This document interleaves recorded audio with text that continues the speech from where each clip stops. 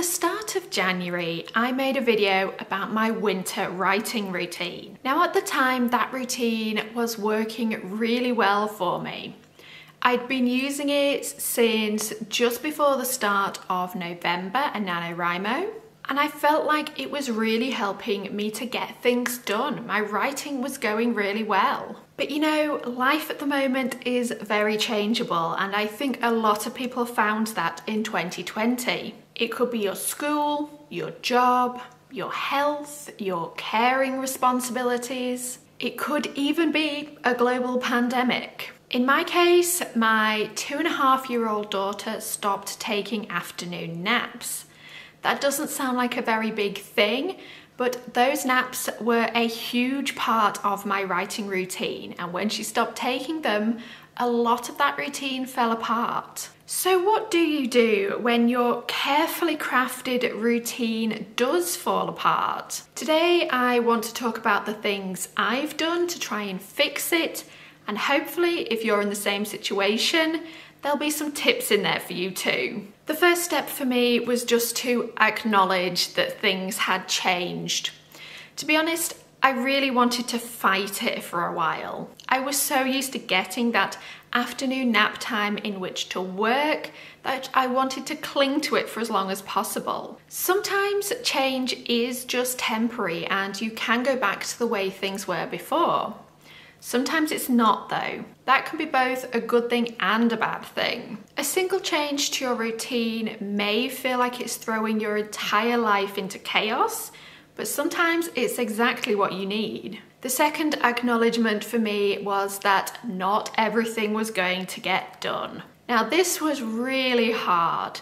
I love making my weekly to-do lists and I very much like ticking everything off by the end of Sunday. But losing that period of afternoon work time, which could be a couple of hours every single day, made a huge difference to what I can get done in a week. Accepting that I was going to have to change how much I planned to do in a week, because otherwise not everything was going to happen, was integral to me moving ahead and finding a new routine. The next big step was definitely to prioritize.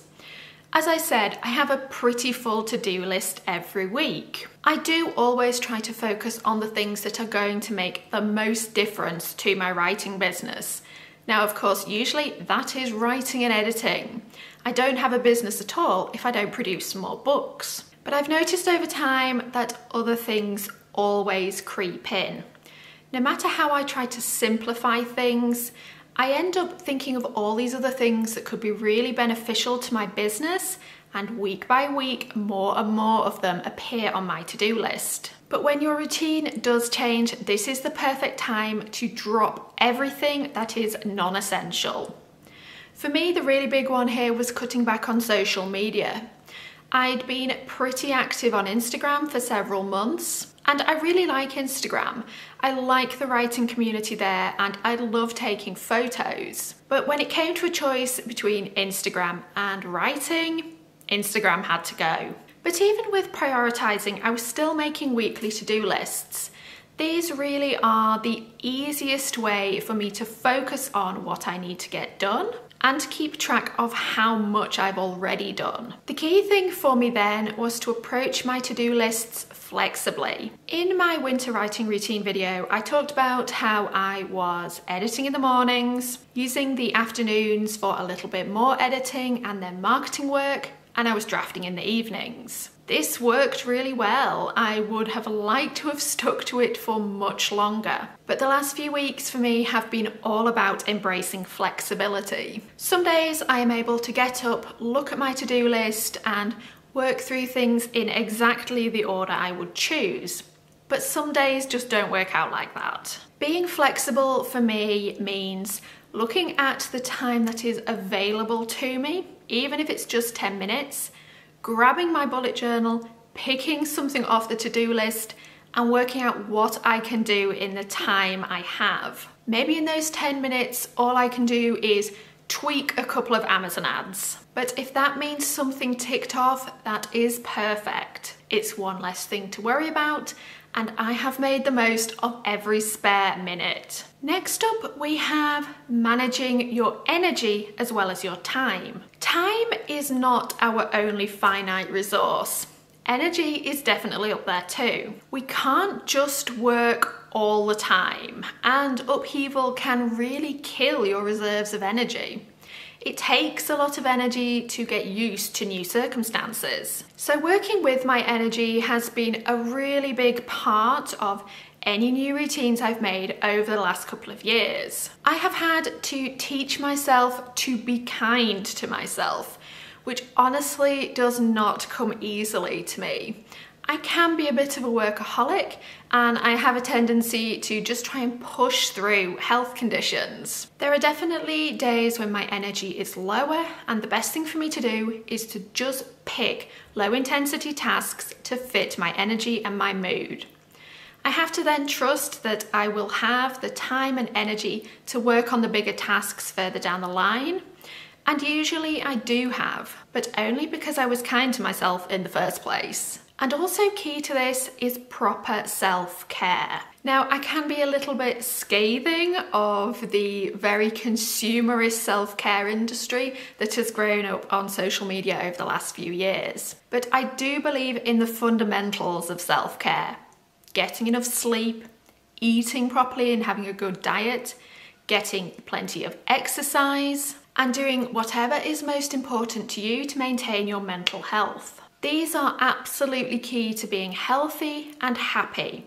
And no matter how much your routine has changed, you should never skimp on them. Again, I am telling myself this as much as you because it hasn't always been something I've been good at. But working on my self-care has made a huge difference to how much I've been able to get done and how good I feel when I finished. So with all of these different aspects worked on, it's then time to start building new routines. This for me is often a very slow process. Sometimes it does involve keeping the things that worked before. In my case, I am still trying to work on the most important task first thing every morning, and I am still drafting in the evenings. You should never be afraid to drop the things that weren't terribly successful though. If your routine has been forced to change, this is a really good time to look critically at what you were doing before and what you need to take forward. And it's a great time to keep experimenting. There is no need to instantly pick a new routine and stick rigidly to it. You can be flexible. You can try new things. You can particularly try things that you'd never considered before or always thought wouldn't work for you, just in case. The key thing here is not to panic if things don't go to plan. Maybe your life circumstances keep changing, or maybe you just really struggle to get a new routine off the ground. Neither of these things are reasons to stop trying though. Whether life becomes instantly simpler or not, you will eventually adopt routines, and you may not even realize you're doing it. So keep trying, keep working on those new routines, and keep evaluating what's working and what isn't. Not only will that help you get your working life back on track, but the next time you do have to go through an upheaval, you will be much better equipped to, if you have to, start all over again. So that is how I have been changing up my routines over the last few weeks.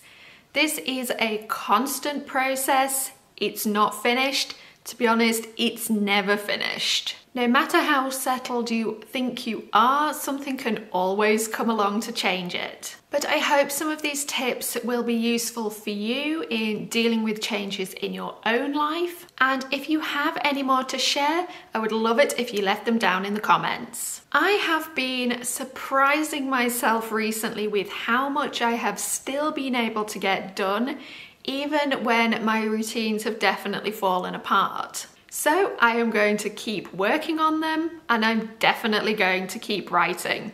I hope you will too, and I'll see you next time.